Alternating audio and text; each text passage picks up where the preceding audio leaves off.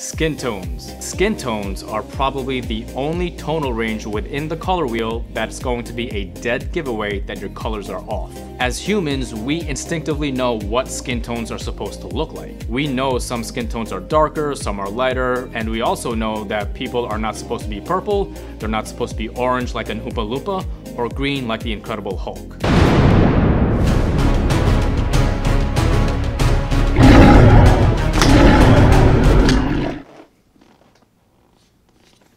Fuck.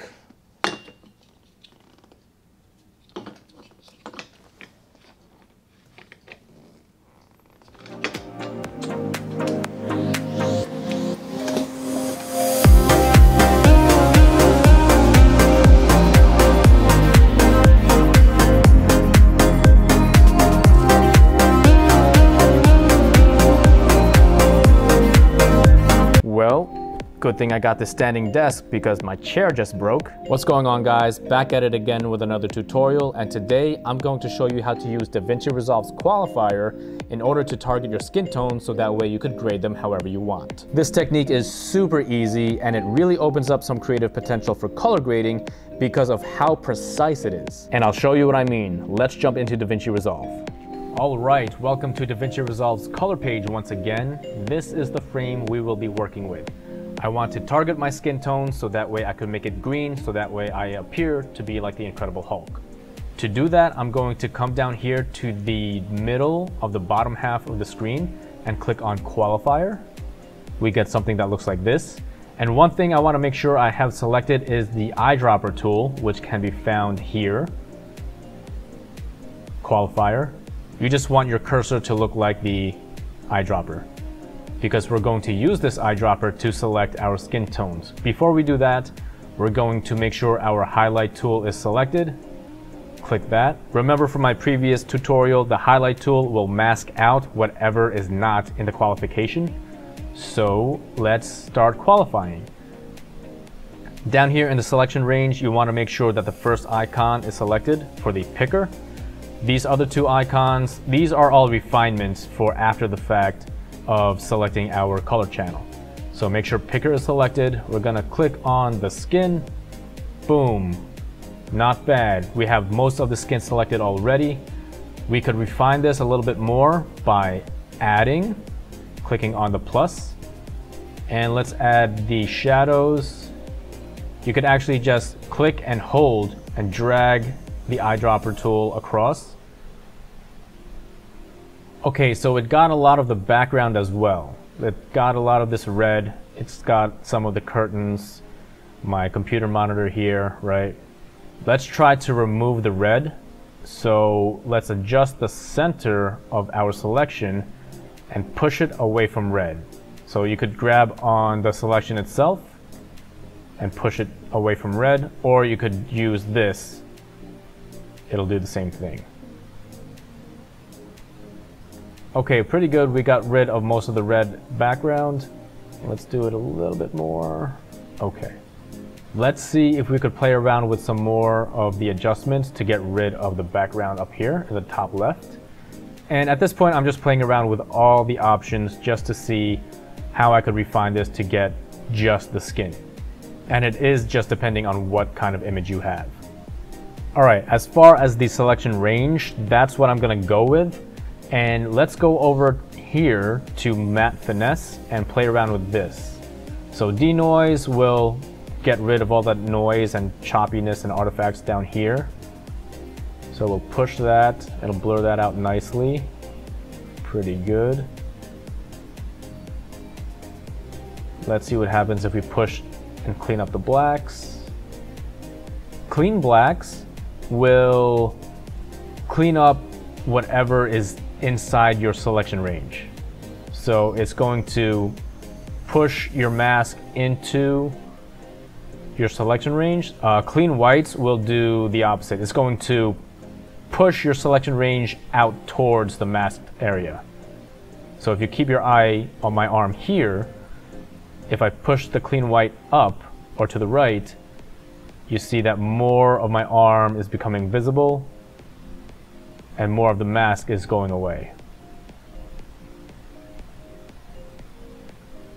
Let's go to page 2 of the Matte Finesse and see if we could refine this even more.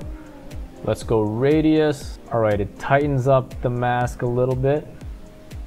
Let's park it at maybe 4 iterations. Wonder what this does. So it chokes the mask a little bit more. Really refining it. Black clip. And white clip. Oh, okay. I like this white clip.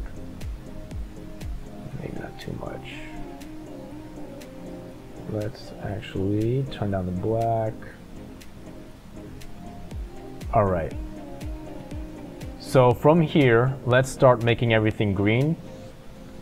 I'm going to go to offset and push the hell out of the green to make myself look like the Hulk. Now let's uncheck or unclick our highlight and see what we have. Okay, so we're missing a bunch of the shadows on my arm here, and the fingertips, and my fist. And we want to get rid of the green in the upper left of the frame because that stuff's not green. Just playing around with these adjustments to see what'll work. There is no right way to do this, there are only effective ways.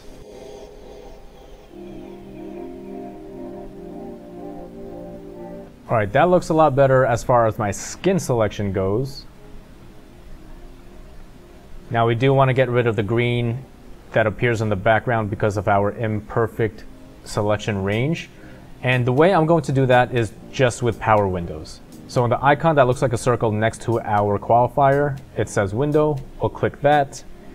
These are shapes, gradients, and custom mask tools that you could use to draw a mask over whatever it is you want. So I'm going to make my own custom mask. So I'm going to select this and I'm going to draw a mask around the parts that I don't want green. So right now it actually took the green away from my skin and kept it inside the mask. We want to invert that, so we'll come down here and click this to invert it. Now it removed the green, or most of it, from the background where we don't want it, and it kept it in my skin. Now we could just leave it like this, but the subject, me, I will be in motion as soon as I play the video, and there will be times or frames that the mask isn't covering the appropriate parts. So to make sure that our green qualification stays on my skin, but also hides the green in the background, we're going to have to keyframe this.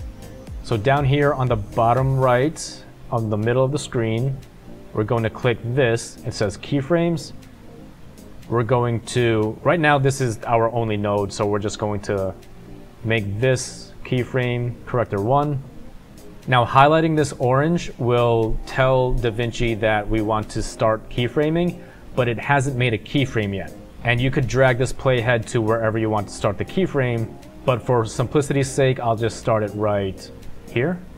And to create our first keyframe, I'm just going to give our mask a little bump,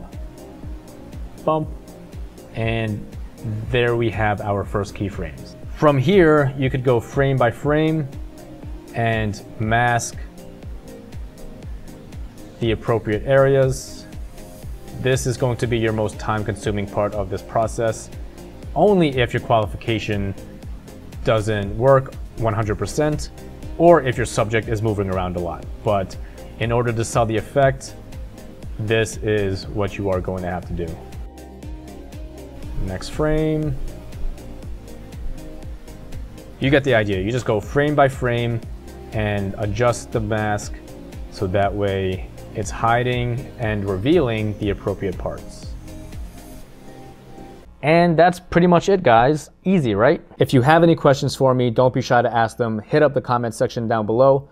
While you're down there, also tell me, is it time for a new shirt? If you haven't noticed in all my videos, I rotate between 2 flannel shirts. These shirts are the only things I have that make me look semi-professional, but casual and approachable. But if you think it's time for me to try out a new shirt, please comment below. Hope you guys found this video helpful. Subscribe if you haven't already, and I'll see you guys next time. Peace.